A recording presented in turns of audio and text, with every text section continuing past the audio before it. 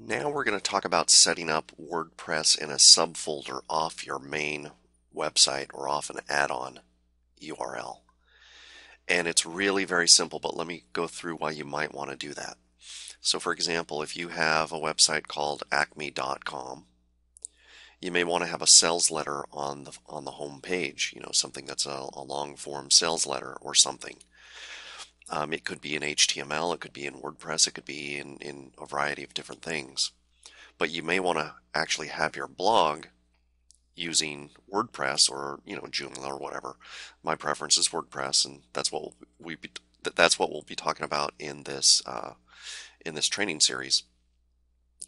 But if you want to do that, you would just have set up a folder right inside of acme.com that's called blog, or it could be called members, or it could be called anything you want it to be called. And that's where you would install your content management system like WordPress. So it's nothing fancy, and when we get to the installation of WordPress piece, I'll show you how to do that. But that's the reason why you might want to set up a subfolder.